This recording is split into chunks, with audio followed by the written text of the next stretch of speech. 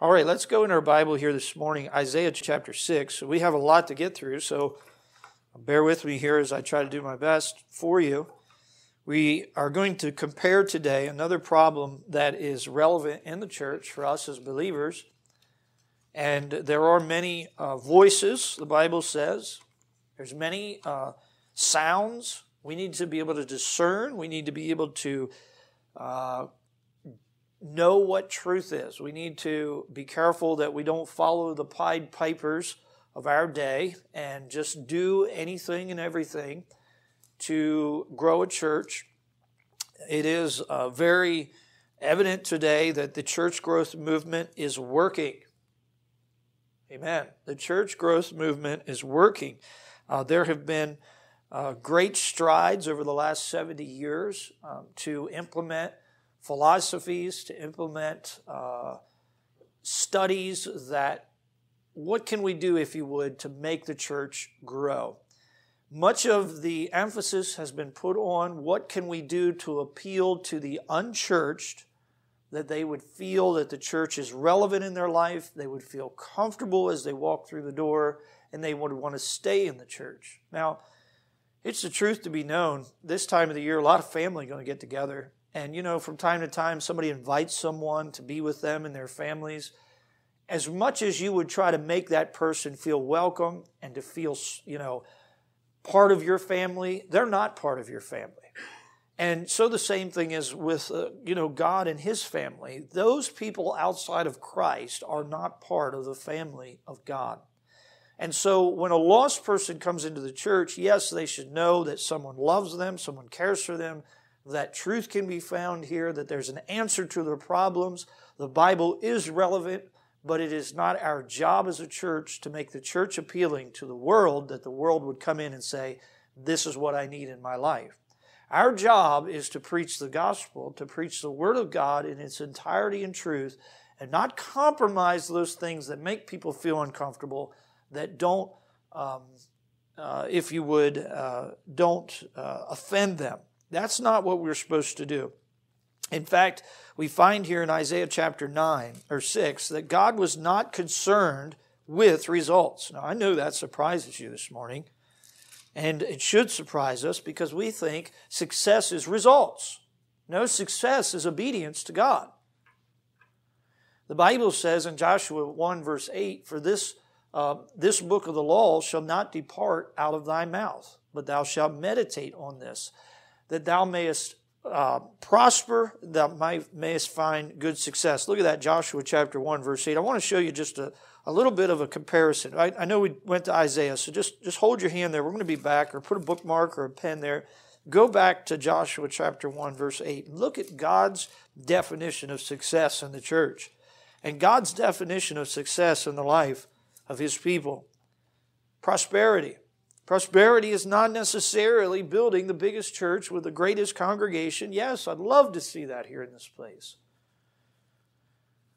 But Joshua chapter 1 says, verse 8, this book of the law shall not depart out of thy mouth, but thou shalt meditate therein day and night, and that thou mayest observe to do according to all that is written therein. For then thou shalt make thy way prosperous, and then thou shalt have good success.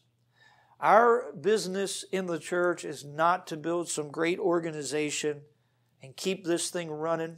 One man was telling me he was part of a church, and he knew he was in the wrong church when they were having a board meeting, and one of the discussions at hand was, can we take out an insurance policy in case something happens to the pastor so that we can have the money to keep the business aspect of the church going on?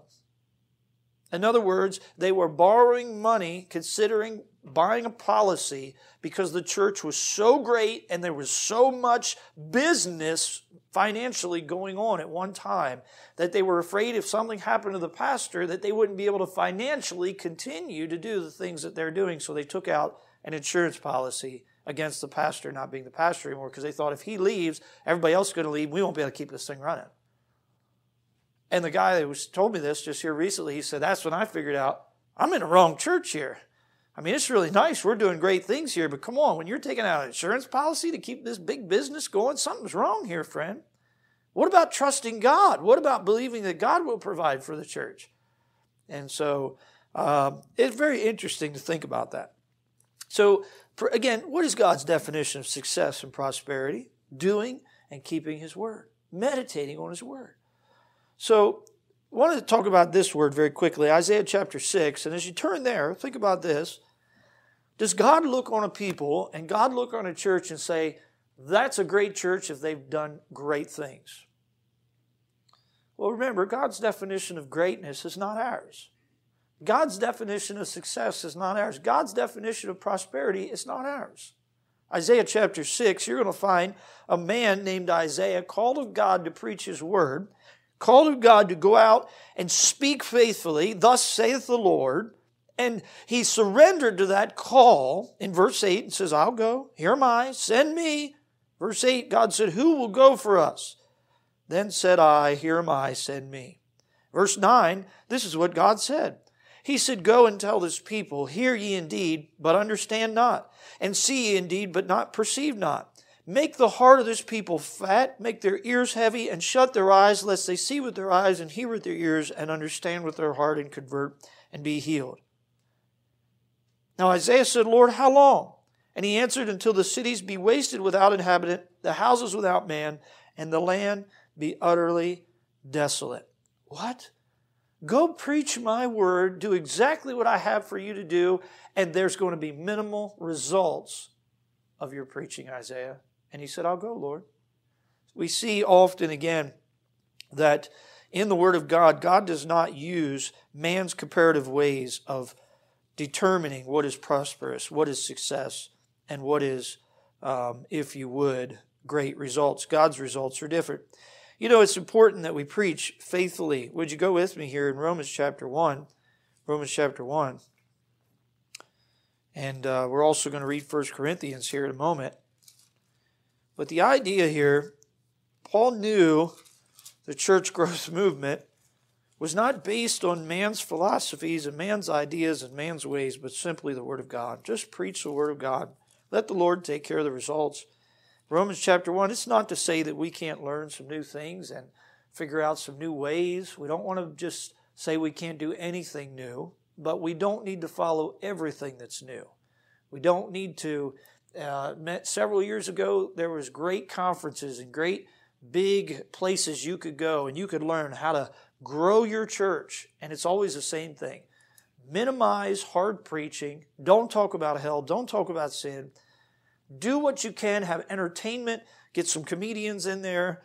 Get some messages that help to deal with the felt needs of people. Deal with their emotional lives instead of their spiritual lives. It's very easy to pervert the gospel and make it seem as if it's here to just help us in the emotional aspect instead of the spiritual aspect. You have to reach people and you have to give them basically what they want instead of what they need. And God help us to never be like that. Romans chapter 1, Paul said it this way in verse 16. I'm not ashamed of the gospel of Christ, for it is the power of God. It is the power of God unto salvation to everyone that believes, to the Jew first and also to the Greek. Paul was ready to preach. That's what we must do. We must preach and teach the Word of God. We're not wanting to do this psychology, pop psychology, if you would, where it's just, saying things that are pleasing, inspiring stories. David Jeremiah is one of the greatest preachers, I think. He has one of the great oratory abilities to preach the Word of God. But he said the other day, I was listening to him on the radio, and he said, just put your Bible down and listen to me read this for a moment. I thought, man, that troubles me when a man thinks like that. And if you listen to his preaching, he has one story after another, after another, after another, after another, and it's just sort of like it's just sprinkled with a little bit of God's Word that's left over after all his wonderful motivational stories. And I wonder, I have to say, even though he has a great ability and he's a great orator, I wonder, would to God that he would focus on the Word of God. And I'm troubled when somebody says, close your Bible, just listen to me for a minute. That troubles me greatly. And it should trouble any Christian that loves the Lord. But the Bible tells us that in the last days there would be people that have what? Itching ears. Let's look at that verse here today in 1 Timothy, if you would. Itching ears. And we'll see that. We'll see that. Timothy, if you would. I believe it's 2 Timothy. Let's go there. Sort of getting a little bit ahead of myself, but I guess we only have so much time to talk about this today. Let's see if we can put our ear on that. I believe it's 2 Timothy, chapter number 3, maybe? Chapter 4, please. Here it is. 2 Timothy chapter 4. It is funny. I write all this down and I try to circle it and put it in my notes, and then I can't find it when I want to look down at it here on my notes. So thankfully I've read this verse enough to be able to find it for you. 2 Timothy 4. Look what God told Timothy here. I charge thee therefore before God and the Lord Jesus Christ, who shall judge the quick and the dead at his appearing in his kingdom, preach the word. Preach the word. It's God's word. It's the gospel. It's the word of God. He says, be instant, in season, out of season. And here's this word, reprove. Reprove. That's the things that people don't like. How many of you like to be told today that you're a sinner? No way. How many of you like to be told you're wrong? No way. But we need that in our life, lest our hearts become hardened and we walk away from God, or in the sinner's case, unless a sinner never comes to God because he thinks he's all okay. Everything's just all right. And again, he says, reprove, rebuke, and exhort with all long-suffering and doctrine. So 2 negatives there, guys, reprove and rebuke. In order to reprove, you have to open your Bible and read it. We are reproving the Word of God. What is truth? What is doctrine? You have to open your Bible. You have to preach your Bible if you're going to have reproof. And it says, the time will come when they will not endure sound doctrine, but after their own lust they shall heap to themselves teachers, having itching ears, and they shall turn away their ears from the truth, and shall be turned unto fables. They would rather hear a good story than to hear the Word of God. One man attended our church several months ago, and he said, I like the fact that you spend so much time in your Bible. I like the fact that I'm turning my Bible constantly to read things. He said, most preachers will start at a text and they'll just stay there and preach just that text. He said, I like the fact that you go through the Bible and go through and find this verse and that verse and put it all together. That's a good thing to be complimented for. And can I say something else? It's also a good thing to be accused of. You guys, you're way too much Bible. I can't handle all that. One lady attended our service and she said, I heard more scripture in the first Sunday school lesson than I've heard all year in my church, the other church that I went to, in one Sunday school lesson. Now, she hasn't been back. Now, I'm not saying anything against her, but maybe that was more than she could handle. It was just too much scripture. And I think it really shows people, and again, I'm not taking anything personal. I thought about something the other day. When we get a visitor in this church, I ought to just stand from this pulpit and say, look, if you're here to be impressed, if you're here to be pleased, if you're here to be just always encouraged, please, you're in the wrong church. But if you're here to hear the Word of God and here to hear what God puts on my heart to say to you, then you're in the right place. And if that's fine, if we only have a couple people here, then that's God's will. I'm not going to change my message thinking, will this be pleasing to so-and-so? Will this be entertaining? Will I be able to keep someone's attention as they come? And of course, my goal and desire as a pastor is certainly to keep your attention and to infuse God's Word in your life and make a difference in your life. And yes, be relevant. But ultimately, I want to say, thus saith the Lord. I want to preach what God puts on my heart, even if it causes someone who's been my friend for years to say, I can't believe you said that. Because at the end of the day, that is our job as a local New Testament church, is to preach the Word and to be instant in season and out of season, reproving and rebuking. It always amuses me when someone comes up to me and says, you were talking about me. You were preaching to me. That really cracks me up. Because just in the first, when prayer starts at church, they'll say, Lord, speak to my heart. Lord, give me something today. And then you preach, and God puts something on your heart to say, and you don't even know who it's for all the time. You just preach it. I went away from here last week, and it was Monday, and I went, oh, God, that was for me. You knew I needed that. You were speaking to my heart.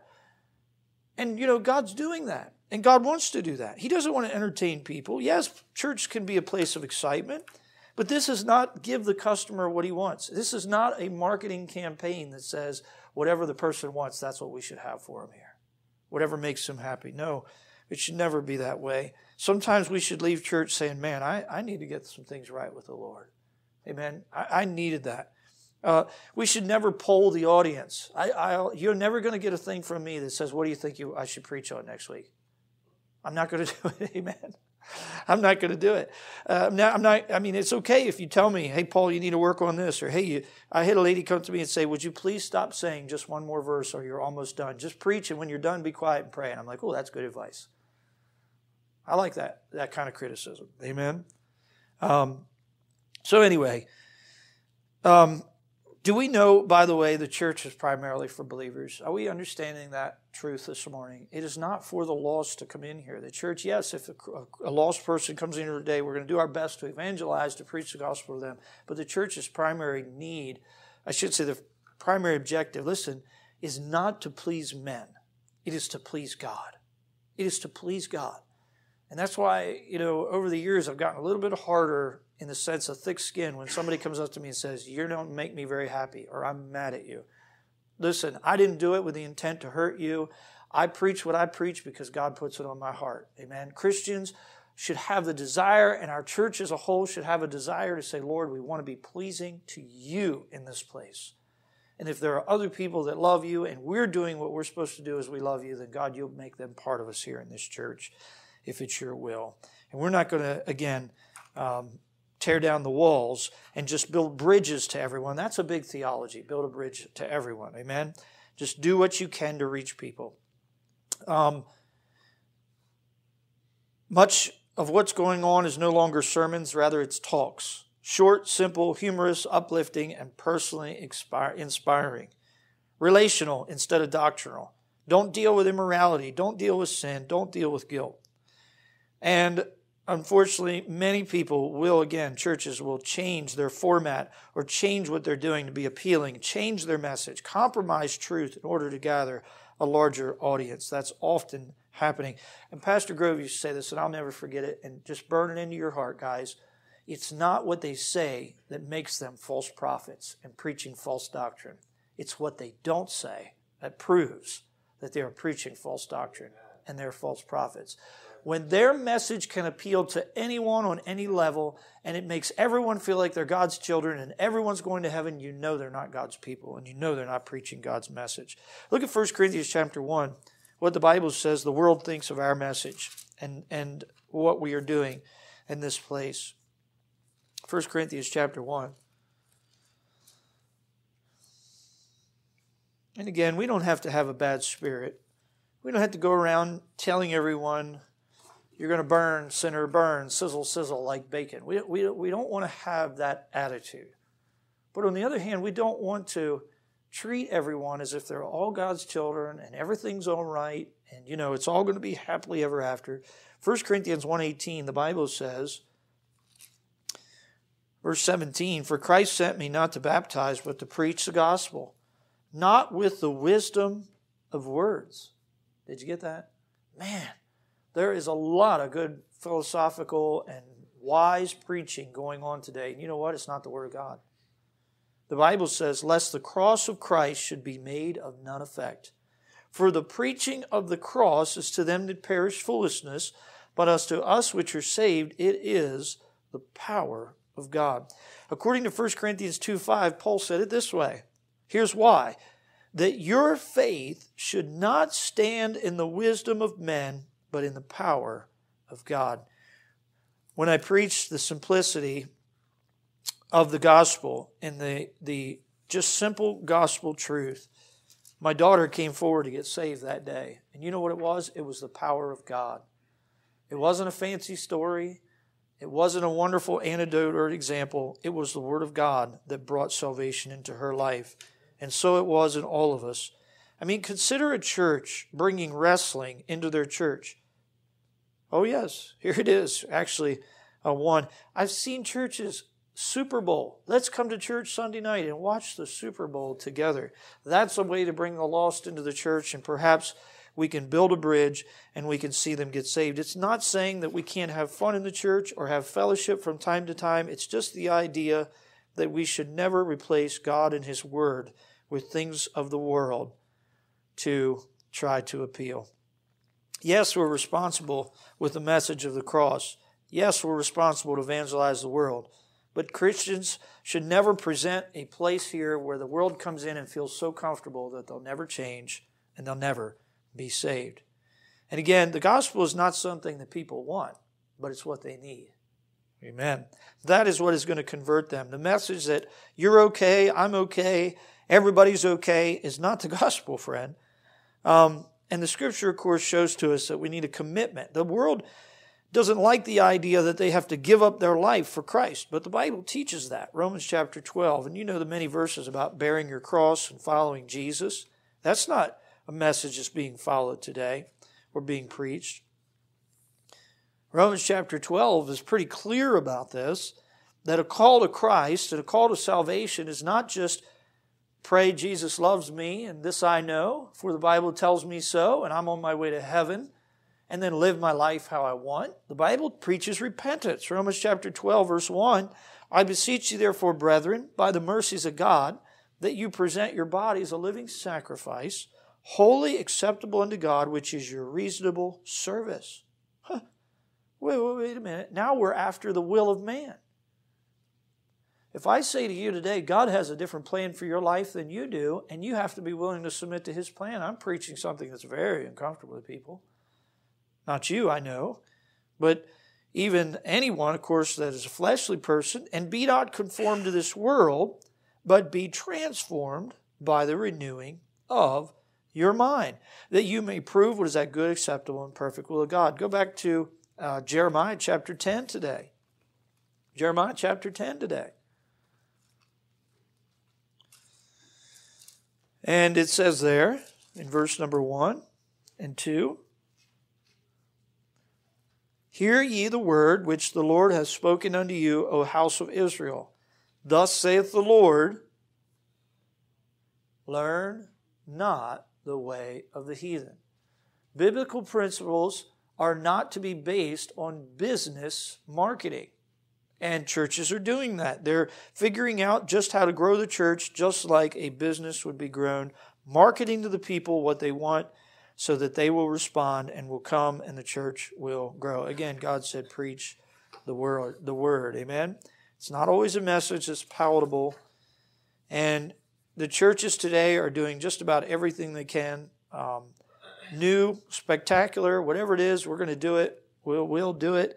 And you know, I've often said here, we're not against having a good time as a church, but God help us when entertainment takes the place of the Word of God. We are to be a training church, a teaching church, and not an entertaining church. Amen. One thing you'll never have is I'm your pastor as a comedian. It's a very common thing to be known. I am not a good joke teller. Amen.